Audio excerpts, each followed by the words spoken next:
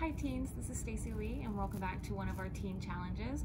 Today we are going to make no-bake peanut butter bars, and for time purposes I've already measured out all the ingredients.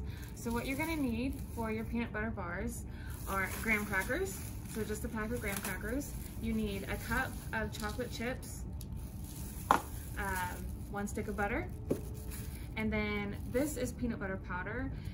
This is what I had on hand. You can also, or usually it's used just regular creamy peanut butter, but we're gonna try this peanut butter powder. So I have a cup of peanut butter powder in here, and then I'm gonna use 2 tablespoons of this peanut butter powder for the chocolate topping. And then I have 2 cups of powdered sugar in this one. So the very first thing we're gonna do is we are going to take our bowl, our stick of butter, and we're gonna melt this. So you put it in the microwave or heat it over a stove, but you're just gonna melt that completely. I actually have some already pre-melted butter ready to go. Then we're going to take our graham crackers and make sure they're all crushed up. So just a packet of graham crackers, crush them up, and we're gonna add that to our butter. So I've crushed these up as much as I could. And I'm going to just pour that in. So we have our graham crackers, our butter. I'm also going to add our 2 cups of powdered sugar.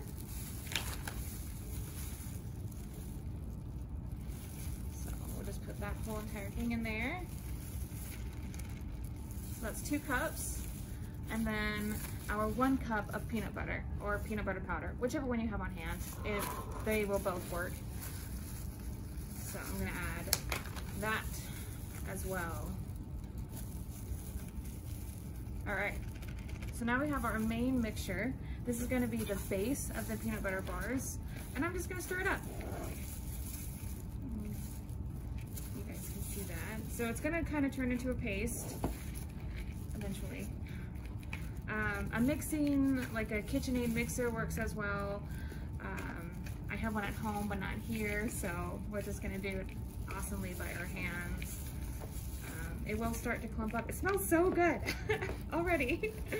So it's gonna start clumping up, and then it's gonna be pretty smooth as well. So I'm going to continue doing that, mixing it up until it, like I said, until it gets pretty clumpy, or clumpy and smooth.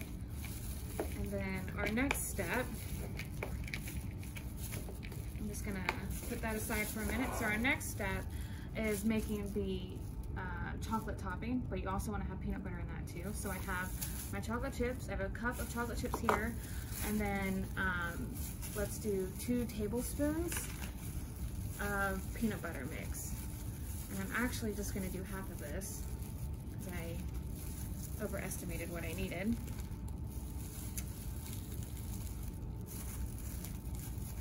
But I mean, you know, if you want it more peanut buttery, then add more peanut butter to it. So, okay. And then I'm going to stick this in the microwave and melt it. And then we'll be able to get our coating. So I'll be back in a moment when this is melted. So we have our base of our peanut butter bar. I have mashed it down, and so kind of leveled it out on our pan, and also our chocolate and peanut butter mix. We put it in the microwave, melted it for off and on about 2 minutes, just stopping and stirring it and then melting it a little bit more again. So now let's add our top layer. So on top of our graham cracker and powdered sugar and peanut butter bottom, we're just going to even out our chocolate.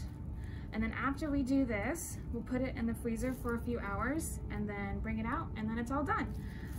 And so I'm gonna just continue putting down the chocolate topping, and then we'll come back to you when it is all ready.